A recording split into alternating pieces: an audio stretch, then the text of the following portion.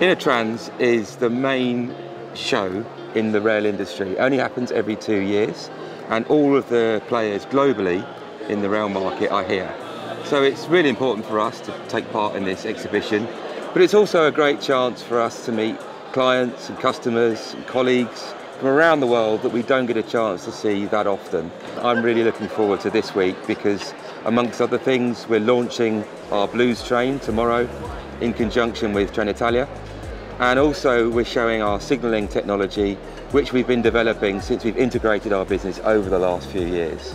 I always look forward to meeting clients and customers and hearing their feedback and their views on what's important to them and how their business is developing, and so that we can plan in the right way to meet those demands over the next few years. So overall, it's a focal point for the industry, and it's a really important part of our own calendar.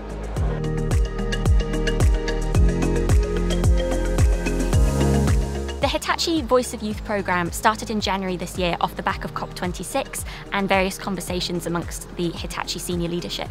And a selection of young people from within the Hitachi group companies were selected to speak to the Hitachi Future 50 senior leadership members about sustainability and where we would like to see sustainability go within the Hitachi group. And what we're doing now is putting together Hitachi Group's first sustainability manifesto.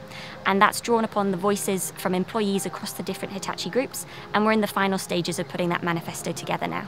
It's a really inspiring thing, and I do hope the Voice of Youth programme continues into the future.